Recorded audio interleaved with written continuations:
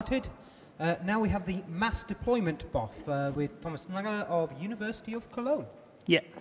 Hello, everybody. Hello at the TVs and on IRC. So what I like to do is talk or discuss about mass deployment. There was a talk before, which was a special case about deployment of embedded devices. And some things about me. I'm a developer since over 10 years. I'm also doing the fully automatic installation tool since more than 11 years. But that's not the main topic today. The topic is, what are the general problems during mass installation? And maybe not now, especially for the embedded devices, but for deploying servers or laptops or, yeah, mainly desktops. So what are the problems there? Are there still, or which tools are available there? Which tools are you using? And do you have any experiences with those tools? Do we have Debian packages for those tools? Or which problems arise when you scale to a very large number of machines? So this is what I like to discuss with you. There are some keywords that are often used when doing mass installation. It's sometimes called provisioning or Linux rollout, software deployment. So if you look for some tools that are doing installation or deployment, there's also this software deployment topic. We had also hardware inventory that is often part of the installation. What we will not cover here is the monitoring. So there are some products or some tools which can install your machine, update your machine, and also monitor your machine, or which can also have the user database within a certain database. Also the life cycle management of your hardware, started from buying a machine, getting all the serial numbers and whatever, things like asset management. I think I will not cover these topics. I'm mainly I'm mainly interested in the topics: the initial installation, the update of the systems. What about different boot media with mass installation? You normally do network installation, but is it also possible, or how easy is it possible, to turn this network installation into a bootable media, so you can install sites that are not online at a certain moment with a CD, DVD, or USB stick? Can you use the same installation method or deployment thing also for creating change routes, or for setting up your virtual machines, or building a live image or a bootable ISO image? Then configuration management. This is a special part of the installation, and sometimes people mix those topics, installation and configuration management, together. We can also have a little discussion about, is it the same, or which are the difference between those? Yeah, disaster recovery, like, oh, something crashed, just reinstall the machine. I'm very interested, or what I'm using in Phi is also that I have sort of an automatic documentation. So if I've done a rollout, I can have also the documentation, which machine were installed in which way. What about supporting different Linux distributions, or even different OSs? Is this important for you? Or can you say, oh, I only like to deploy Debian machines? And sometimes people say, yeah, I have a tool which I can use for deploying desktops, but I do not deploy servers, or I cannot deploy notebooks with it. So these are some topics that I like to discuss. So any questions or any comments? Who is, maybe the first question, whoever did a sort of automatic installation of 1 or 10 or 100 machines? So I would say, yeah, more than half of the things. So did you had any problems, or what tools were you using? So maybe someone can just tell us what he's using now, what is he missing?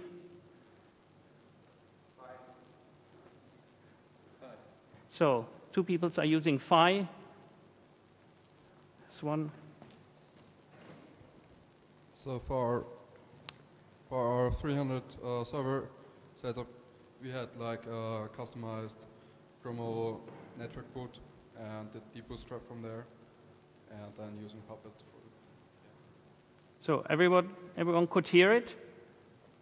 Network installation with the bootstrap and then customized, yeah, some wrapper scripts around it, I guess, yeah.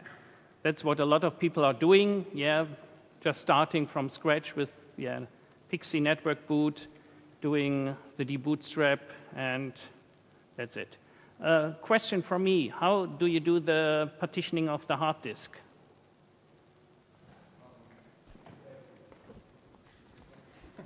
Yeah, SF disk. SF disk. We actually deployed just a single partition, standard size on all machines, and everything beyond, so we installed rootfs there. Everything beyond that was managed from Puppet with various commands. Yeah. Puppet is a good keyword. Puppet is the configuration management part. So for me, that's a different part.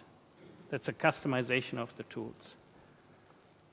So who else did some installation and wants to tell us which tools or which kind of scripts did you wrote? We used to have Red Hat. Right now it's CentOS. Yeah. It is kind of 2-step installation. Like there is an installation CD-ROM. The first install is like doing partitions and installing Windows for tool boot.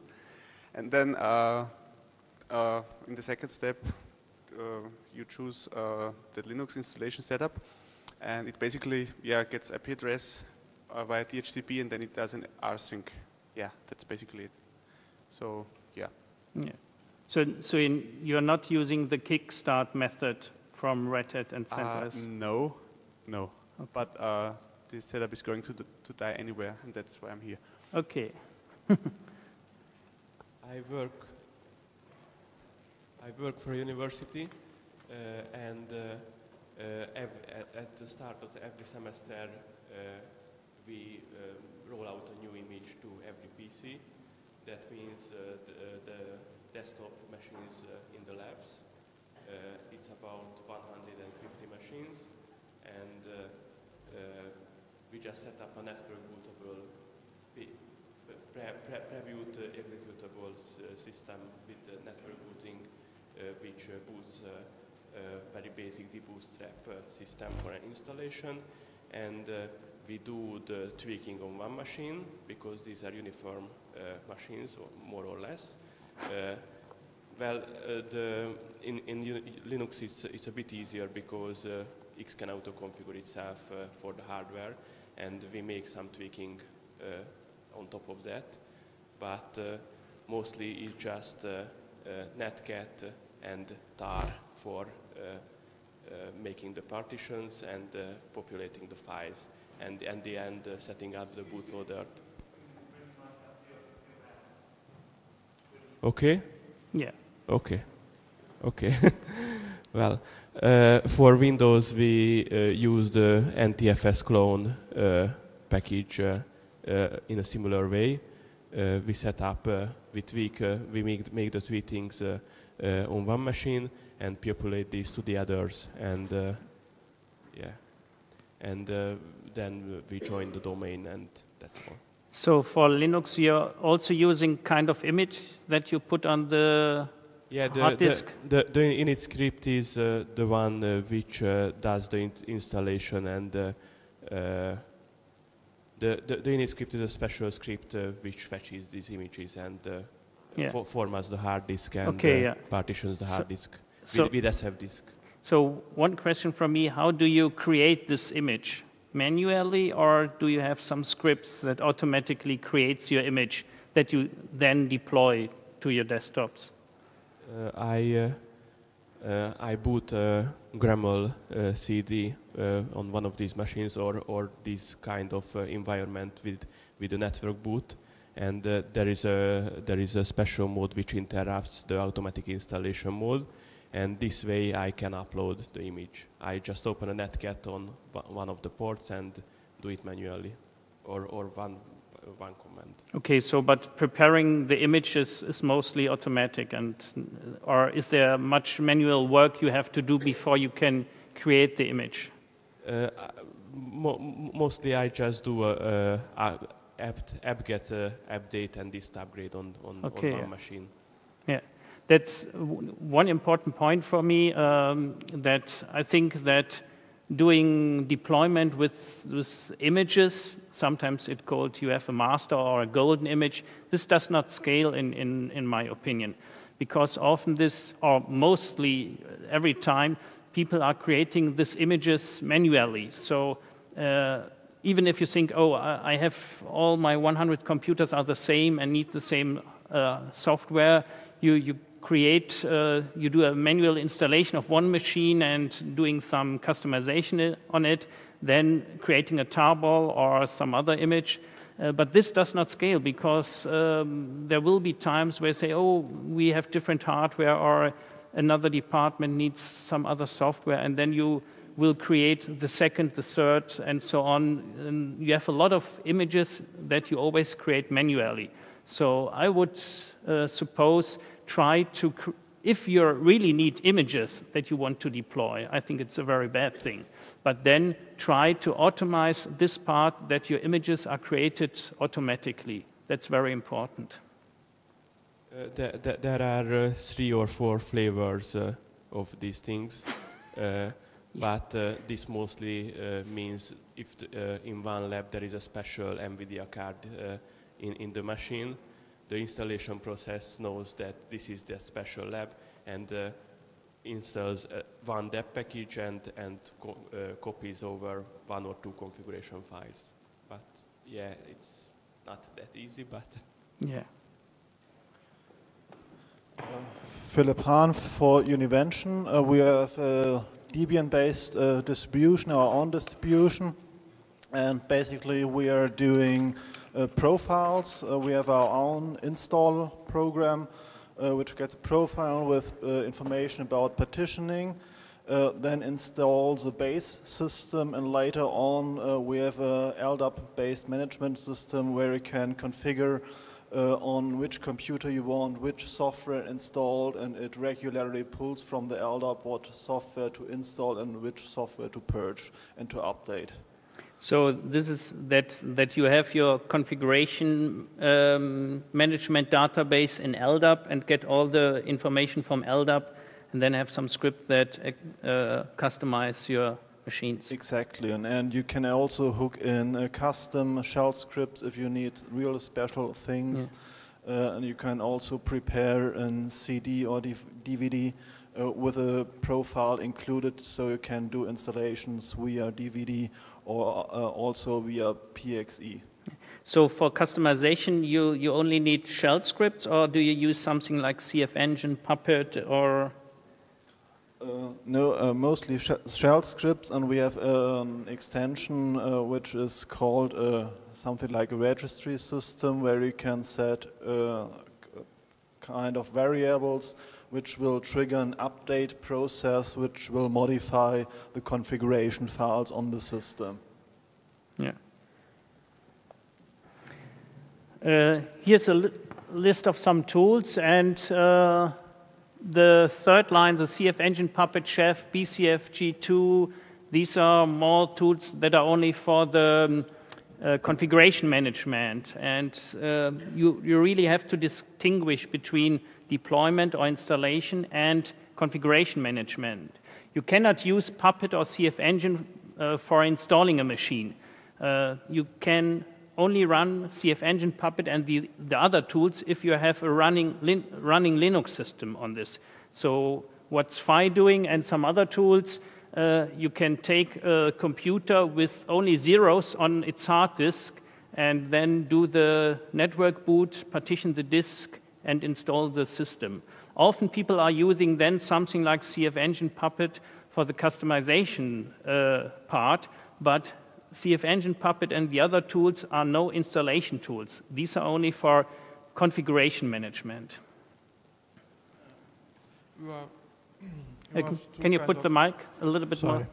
You have two kind of things in where I work. We have desktop for the university, about 100 desktops, and they are installed with an image because they have Windows and Linux. The images are made manually, and in the end is created on the reference machine, and the image is propagated for all the labs using a proprietary software that can replicate Windows and Linux. In case of the Linux, there are the configuration.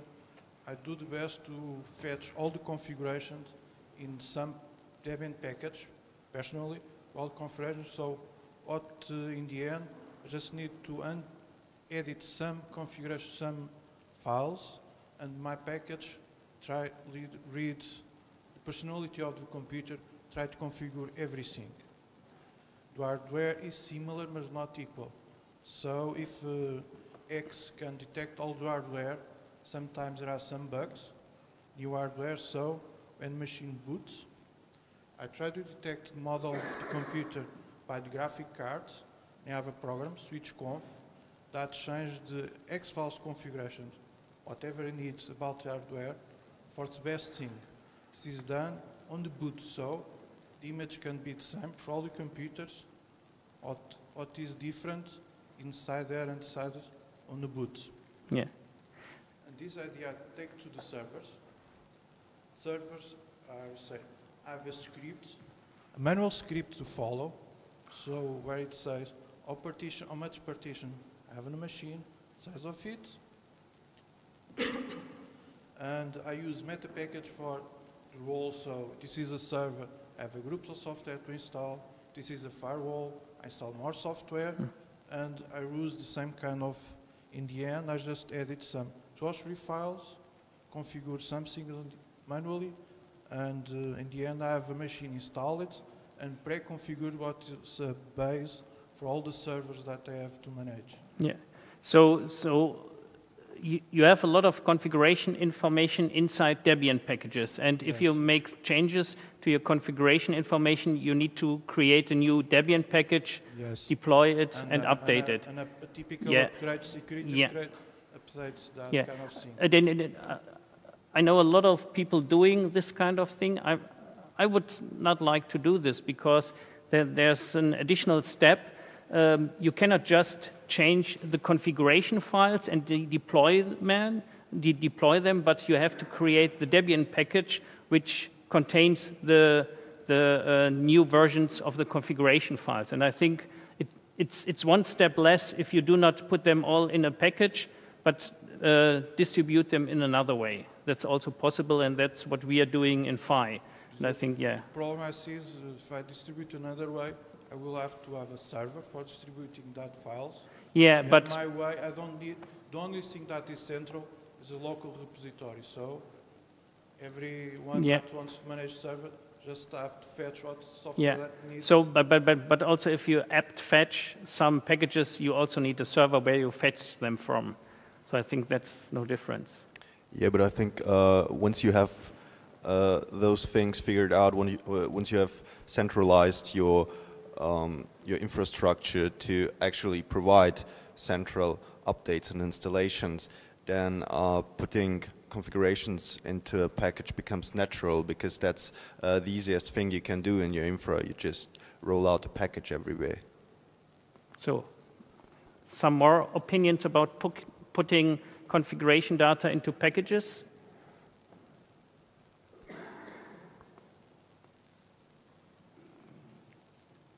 Okay. I think, I would not do it. Here's a short list of image-based tools. I already said I'm really not a friend of those things. One other problem I see if you just write a simple shell script and do some SF disk things is that you will have problems in the future because SF disk only supports MS-DOS disk labels, so if you have really huge disks, this will not work. The other part is if you like to have software RAID or LVM configuration, does anyone does this with some sort of automation or scripts? Or is then the normal installation, I'm booting an installation system and then I have a shell where I do then CF disk and my normal commands, and then maybe some automatic part runs afterwards? Yeah, so certainly at work they use it to manage their desktops for all the developers. And essentially they use, as of kindly some work that Phil Hans did, the auto-installer magic, combined with some pre-seeding and the automatic mode. And that really does. So essentially the IT department, when I first got there, were entirely Windows users. So we basically gave them a Debian CD, told them to go to automatic mode, hit enter on a network, and it just installs a system to them. And it puts all the developers' tools and the tool chains they need and puts everything under LVM and the rest of it. So that does work quite well for them. Yeah.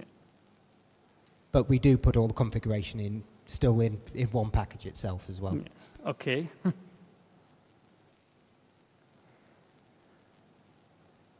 So, does anybody think that the network may be a bottleneck during deployment of desktops? Do we need multicast deployments or? Yep. I thought Clownzilla uses multicast to speed up. Yeah, maybe it uses it, but yeah, image-based distribution is, I think it's not good. Even if you use multicast, and I think people have to pay attention that multicast is not that easy as using just the normal network.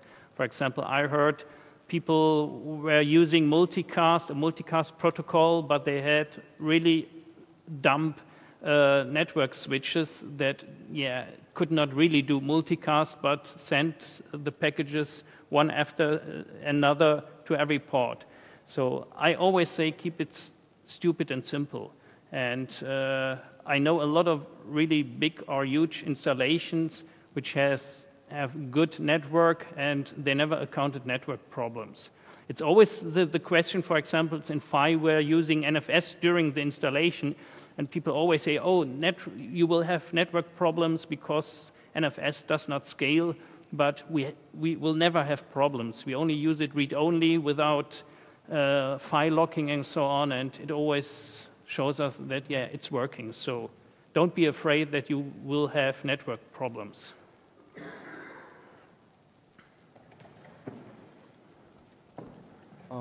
So if you're going to redeploy and enter a classroom in a school environment, you usually do not have expensive network hardware or expensive servers, and there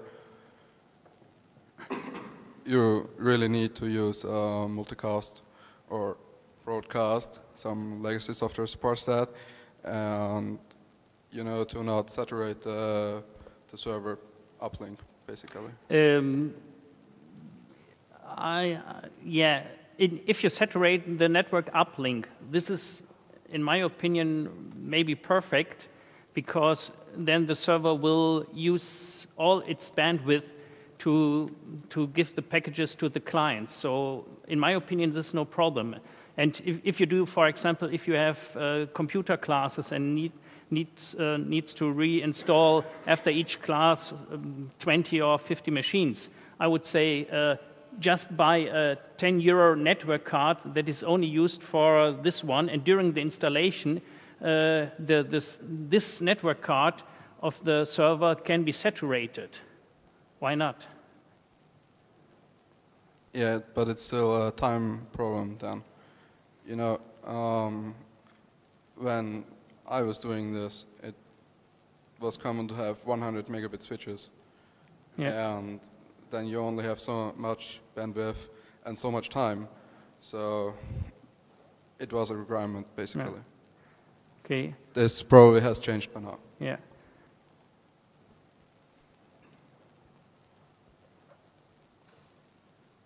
So, other questions? What could be a problem, or what do you wish from a perfect installation deployment tool?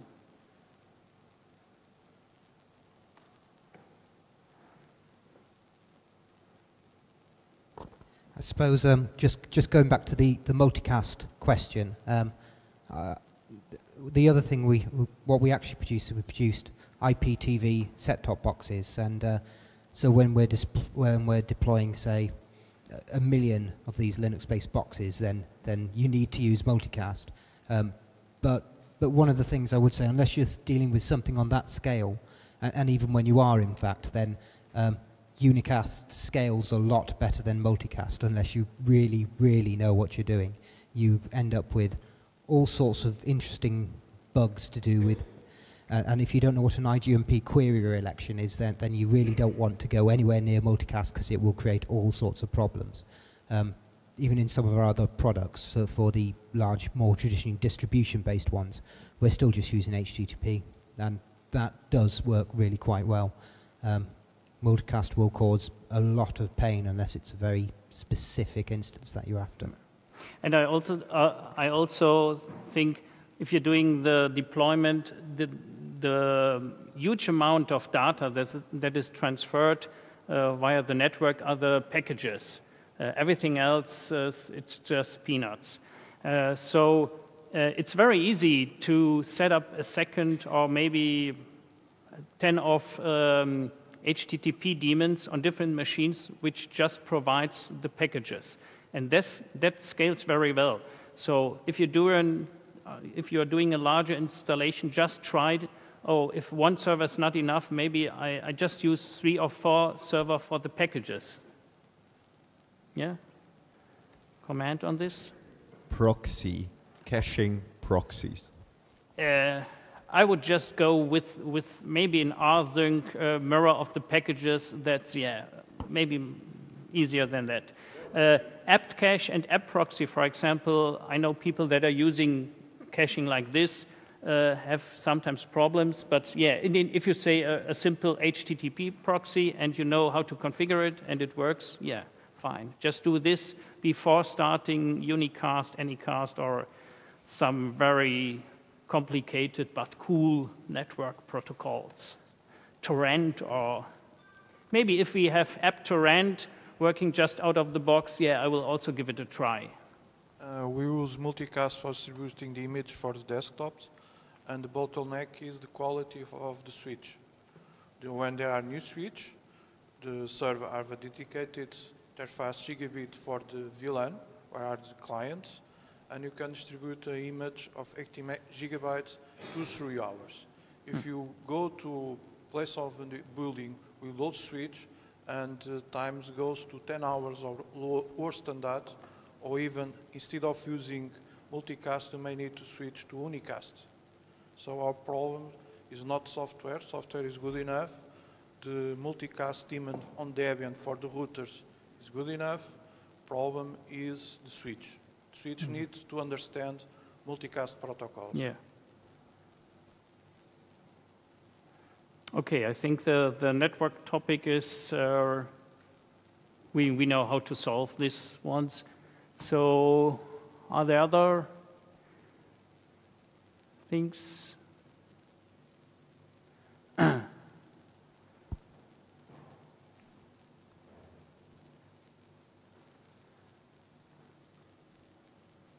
Live build.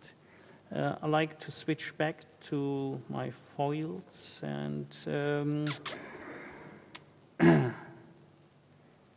what about creating virtual machines, change root environments? Are there people that also have some sort of scripts or automatic building things, or do you use the same tool for installing your desktops and your virtual machines and creating your change roots? Or do you say, oh, building a change root is just calling debootstrap, then jump into the change root and yeah, call my lovely editor?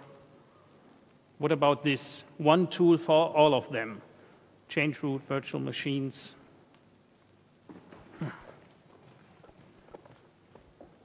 For development, we have created virtual machines using our regular installer, but we save these regular installations and clone images from that, because it's just fire and forgot. Clone a new image, start it, it's running in a couple of seconds.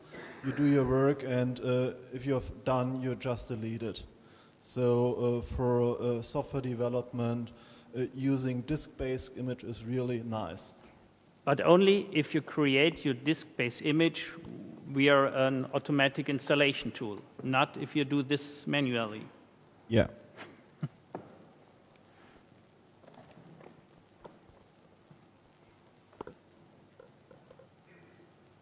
So all other people are just doing manual installation of the virtual machines and then copying the disk images?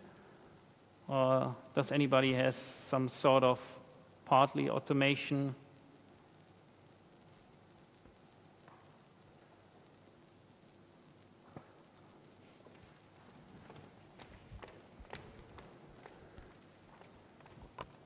It's a slightly different emphasis because we're actually doing embedded devices, but we're still doing a mass deployment with an automated installation mechanism. But it's actually a little bit louder. Cannot understand. We're actually doing it on an embedded basis. So we're actually doing it as a binary flow onto the NAND. So we're doing it as trying to prepare the image and then just sending the image directly onto the flash. So yeah. It's a different kind of mechanism, but it's still a mass deployment on that basis. But on the server side, we generally do it by hand. Yeah. For the actual roots and things that we try to set up. Well, one question I have is when doing an installation on embedded devices, I think it took a long time if you just would do the normal installation and not an image-based thing. Yeah, so we do the majority of the actual preparation of it on a AMD64 or something with a big fast hard drive. And then there is a slow stage where you've actually got to configure on device, but then you do that once. You put the image on the server, and then as you go through production, it's just a case of, well, there's a static image. It's just a lump of binary, and you just flow it straight onto the device. So the bandwidth of the local drive is not that bad, but if you would do the normal installation, the slow CPU would be a problem. If you just would call dpackage or apt-get for every package. It's not just the actual CPU. The CPU isn't that bad. It's right into the NAND storage. That's what takes the time. Okay. Reading from the storage is fast. Right into the storage just takes a long time. If you've got several hundred megabytes to actually write individually in the way the dpackage does it, which is to unpack it, check it, move it around, delete it, then it's just going to take forever. What we are doing in FIS, when we called the debootstrap part, we also need this. And before installing additional package, we put a RAM disk onto varlib dpackage. And this speeds up the installation a lot. Because during the installation, a lot of temporary files are created there. And if you just put everything, it's for a desktop machine, we need about 90 megabytes of RAM disk. If you put everything into a RAM disk, then install additional packages, and in the end, put the content of the RAM disk back to disk. This speeds up a lot. We haven't got that much RAM. Okay. It's an embedded device. It doesn't have a lot of RAM. But maybe you could swap. But the other thing is that you don't necessarily need, there is no swap either. Yeah. So you don't need to use something like debootstrap, which is focused on preparing a chroot on a system other than Debian and making sure it's only really the pure base system. If you use other tools to create your rootfs, then you can actually put all the packages you need for your base platform onto the first run of the chroot on the fast hard drive, and then bring that out. And you've only got a handful of packages to then install on top. So we use that with mdebian and with multistrap, and we do the whole thing in one operation. Yeah. It creates the device nodes as well if you need them to. Yeah. I think embedded devices are really a special case where you cannot use the normal deployment tools, except for, yeah, I create an image and try to put the image onto the local disk. So, other questions? What I like to show you is a list of users that had been using Phi. As I already said, we are doing this since more than 10 years. And what's very nice is that we have a lot of experiences with very different hardware architectures. There were even some installations with Itanium, PowerPC in the past. Maybe it's a little bit too small. We also have people that are using Phi for installing Debian machines on IBM mainframes.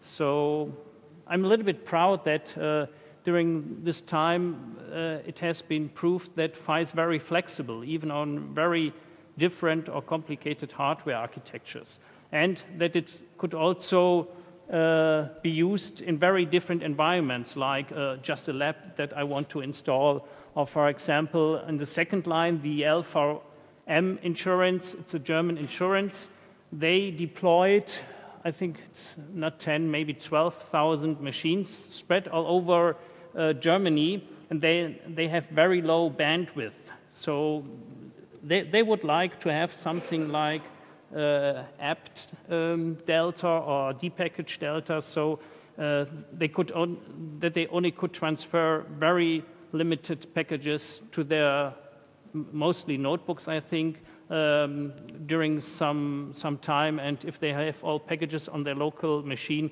then doing the reboot. A question from IRC is it possible to automatically handle LVM partitioning when doing deployments like this? Can it be preceded or handled through another mechanism? For example, a given logical volume takes 50% of the disk space. Yeah, I'm not sure if DI can do this. What I only can say that doing the partitioning with DI preceding is, in my opinion, horrible because it's not that readable. It's very hard to partitioning the things. And if you have very complicated setups, partitioning setups, I think this will also not work. What I can show you is what we are using in Phi. It's like an extended FS tab. So I'm pretty sure everyone that takes a look at it then can just write down such a configuration. And we've written a tool in Perl which parses this input and then creates part-add commands, which then creates the partitioning file systems, LVM, software rate, and so on. So this tool is also available as a Debian package, and you do not need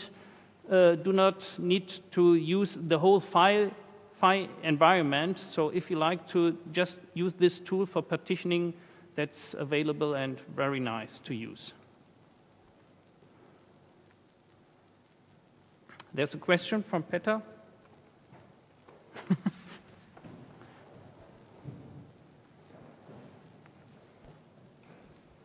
If it is available and very nice, why don't you make a UDEB for it? If it is available and very nice, why don't you make a UDEB of it so it can be used from Debian installer? So the question was, if this tool is available, why do not we have a UDEB? Was this right? So I'm not sure. Is Perl available during DI installations? Okay, we need Perl and part-add. So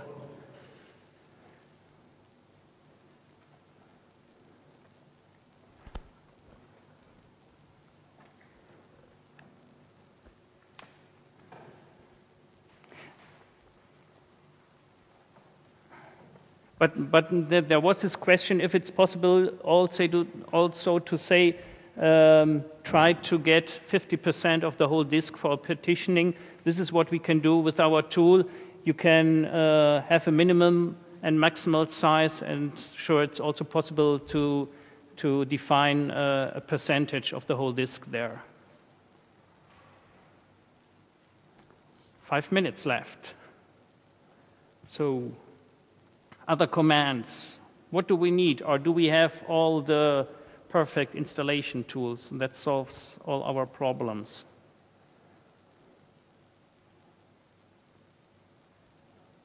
Or is everyone happy with DI, manually installations? So, if there are no more questions, then thank you very much for the discussion. And if anybody likes to have more information about Phi, I have also some flyers here, or you can just ask me later. Thank you.